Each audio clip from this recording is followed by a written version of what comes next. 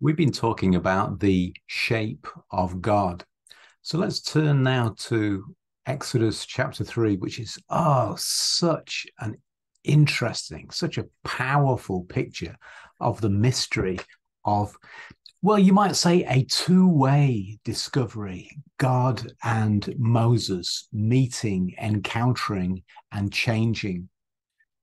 In fact, that's what always happens when there's an encounter, even between human beings, isn't there? Whenever there's a connection, there is a transformation. Whenever there is a conversation, then when words are passed, then there's a change. There's a change. Conversation creates change, or it creates the possibility of change. So let's turn to that now. The bush that burned. I'm sure you know the bit that I'm talking about right away. And thinking about not just the shape of God, but the shape of humanity within that. Of course, we all know that the picture that you have of God relates to you yourself. You know, if you're an angry person, then you tend to project an angry God. If you're a kind person, you tend to project a kind God. But that's a rather facile way of thinking about it. What I'm interested in here is the transformation, the change, because God walks with us in our moments, in our history, in our story. And in that walk, in that journey, we're changed. Jesus said, I'm the way, I'm the way. And he said, come, follow me. It's all very mobile, isn't it? Very, very much of a journey rather than a destination, rather than an arrival point. And here in Exodus 3, we encounter not just the changing shape of God or our understanding changing, but the changing shape of humanity in response to that revelation. Praise God. So, Lord, as we come to this, we pray that we may hear your voice and be ready to enter conversation and change ourselves. Amen. Amen. Well, Moses calls himself an alien residing in a foreign land in Exodus chapter 2:22. But do you know, in a sense, he's never really been at home. He's raised by a Hebrew mother, adopted by Pharaoh's daughter in chapter 2, and given an Egyptian name. And all of that happens in the first couple of chapters of Exodus. And then he tries to help his kinsfolk, the Hebrews, and in the process of that, murders an Egyptian and is rejected by his own and has to flee Egypt and all the mess that he's created there, only to be identified as an Egyptian by the women that he meets at the well in Midian in chapter 2, verse 19. So this is very early in the story. It's like, who is this guy? So from the adopted son of royalty, he's now shepherding flocks, which is a less than prestigious job, and working for his new father-in-law. And that's where things change. So he's an alien in a foreign land. He's been dislocated. He is rootless. He doesn't have any self, any sense of home. And that's very, very important. It often seems to me to be the case that we meet God when our normal way of behaving is somehow broken, when the carpet seems pulled from under us. At a moment of brokenness, we are ready to listen. It often happens that way. So there's Moses. There's the first character in the conversation, you might say. And God speaks to him. Take the shoes off your feet. The bush is burning. Moses goes over to see this strange sight. He hears a voice. He responds. And God explains himself as being on a rescue mission. And God comes down. That's the verb phrase that they use in chapter 3, verse 8. When we say that God meets us where we are, the implication is not that we're always where we should be, but that God adapts and accommodates us nevertheless. Amen. God comes on our terms. That's what the incarnation means. God with us. The Word was made flesh and dwelt among us, and we beheld his glory. This is God coming among us. Now, Moses is not necessarily where he should be either. He's on the run for murder. But the sight of the burning bush and God's call will bring him out of obscurity and isolation. He's going to be rescued yet again, and he's going to send him and his family back to Egypt as leaders. That's the call. That's the call. But even for God, the task of getting Moses back on track is not a simple matter. And this is a typical commissioning scene. There's lots of commissioning scenes in the Bible. And it involves the prophet's objection to God's commission. And the objection highlights the prophet's dependence upon God in undertaking this really important work, this holy work, and reveals an appropriate sense of humility. But Moses is not typical in any sense. Instead of just the one objection, no, Lord, I am but a youth. Say, I am just the son of a herdsman. Oh, no, who am I that you should put such grace upon me? You can think of those occasions in the Old Testament. But Moses doesn't just raise one objection. He raises four. Before he says flat out, chapter 4, verse 13, he says, no, send somebody else. I don't want to have anything to do with this rescue mission. No, not me. And so ultimately, he doesn't give a reason. He just gives a refusal. Wow. So that is Moses's rather underwhelming response to God's connection. And it's interesting to note, and this is where we get to the point, that his first objection, which questions his own identity, also connects with God's identity. Do you see how important that is? Because the way I think about myself is connected with the way I think about God. So he says, who am I that I should go to Pharaoh and bring the Israelites out of Egypt? That's not just humility. That is a quest for identity. Moses is reluctant to take on the role that God asks for him. Now, if you just saw this in terms of being a careers advisor, you might say, well, who better than you, Moses? Who better than you? Who better than you that knows the ways of the Hebrews and knows the way of Egyptian royalty, who speaks both languages? Who better than you?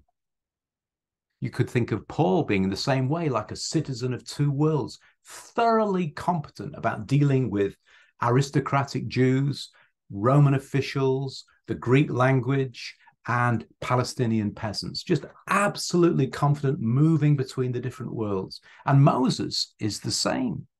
And his dual identity makes him the perfect person to confront Pharaoh for the sake of the Hebrews, the Hebrew people.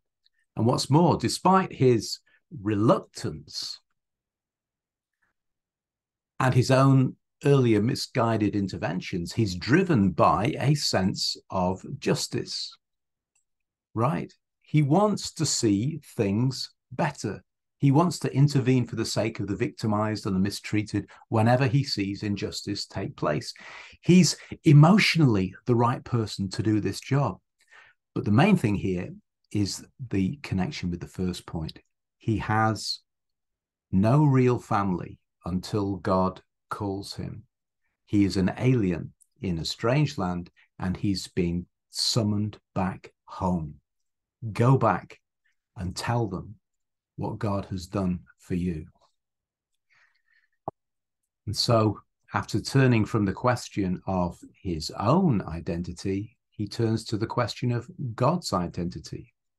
Who shall I say sent me? What's his name? What shall I say to them? That's the question that he ponders in verse 13. And God replies, I am who I am. When I say God, the Hebrew word is Elohim. So they use Elohim and then they switch to this word Yahweh as if it's God's personal name.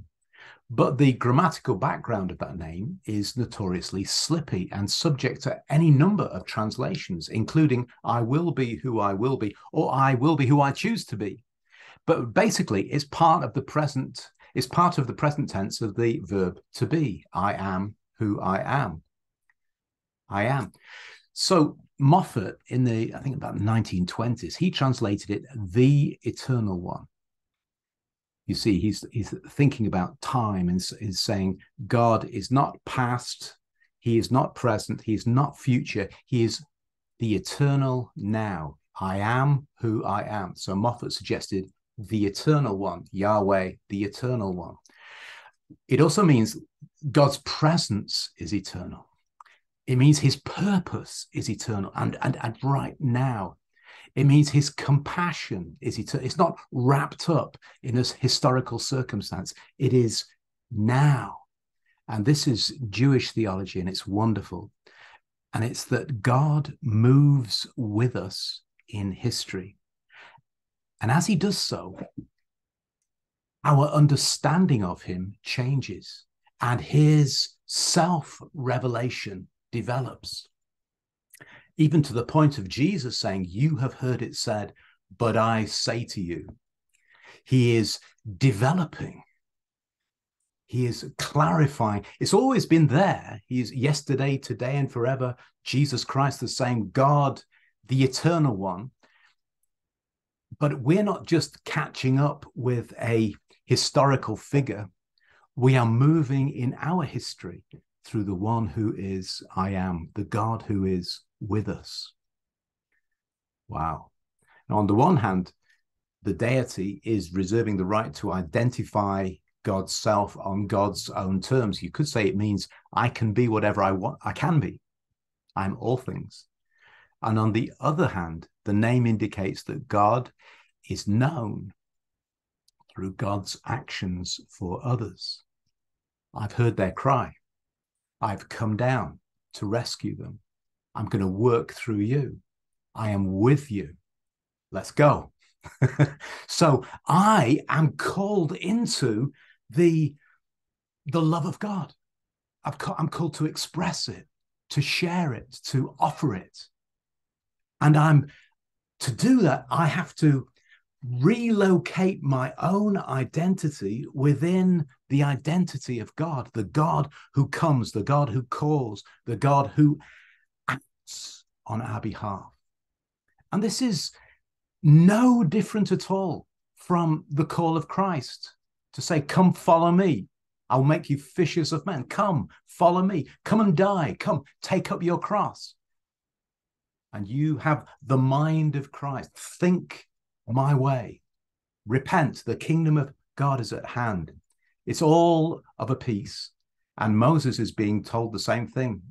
He said, get on board, Moses, because I'm doing it, and I'm doing it through you. But your identity is going to be wrapped up in me, and my identity is going to be wrapped up in you. I'm going to honor you with my presence. Wow.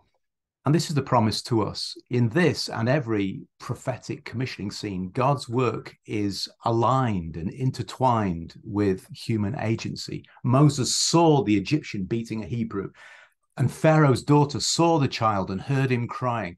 And God has seen the misery of his people and heard their cries, and he's been moved to action. And such seeing and knowing and acting for others is part of the very identity of God. And as I respond to his call, I begin to notice, I begin to think the thoughts of Christ and to act that way.